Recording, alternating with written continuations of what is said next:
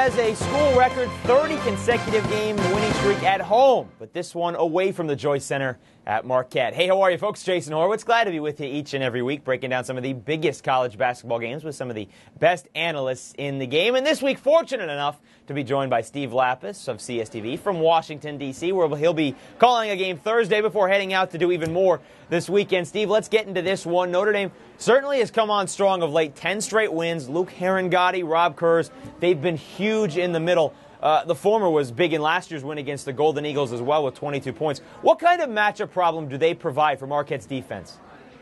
Big matchup problems. Almost the same matchup problems that West Virginia had. And Harangody had a career game against West Virginia. Different when they play UConn the other day. Marquette, not a team that's dominated by good interior players. The crux of this Marquette team is their perimeter. They're a perimeter-oriented team. They don't have a lot of good big guys. So this is the kind of game that Harangody and Kurz could go for big numbers on. So they have to be very careful. But one thing about Marquette, they do out-rebound their opponents by 7 rebounds a game because they are a great gang rebounding team. Those 3 guards, McNeil, Matthews, and Dominic James, they're tough kids. They box out, and they go for the ball. But those 2 big guys could wreak havoc in this game. Well, the 2 big guys then for Notre Dame means a tough day for Ousmane Barrow and Lazar Haywood and Dwight Burke inside. Those are the big guys that are going to have to deal with the guys for Notre Dame. Meanwhile, for Marquette, got a scare in Tuesday's win against Seton Hall. Star point guard Dominic James, he sprained his wrist, taken to the hospital for x-rays. They were negative. He said he should be fine and should be ready to go. If he is, what does he bring for this offense? But if he isn't, what is the offense missing?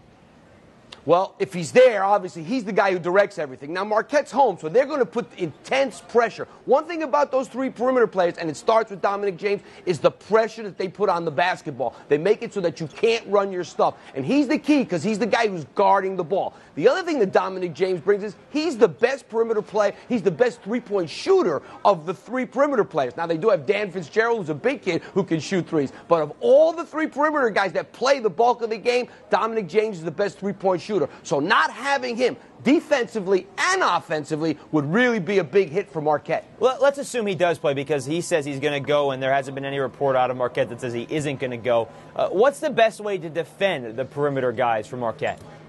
Play zone. Everybody's had success against him this year has played zone. All of a sudden, Bob Huggins calls up Tim Floyd in California, teaches him how to run a 1-3-1. He plays 1-3-1 the other day and really threw them way off. So they rely on slashing, getting to the basket. So this is a team that's not as comfortable playing against a zone, and a zone is in Notre Dame's package. In other words, if you told Bobby Knight you need to play a zone, he's not playing zone no matter what. But these guys do play zone, so I can anticipate Notre Dame playing quite a bit of zone against Marquette in this game. Mike Bray taking a page out of Jimmy Boeheim's school of thought defensively. Who do you like to win in this game? Well, I like Marquette. I like Marquette because they're home, and I think that their perimeter guys are going to put a lot of pressure on McElharney and the rest of the Notre Dame perimeter.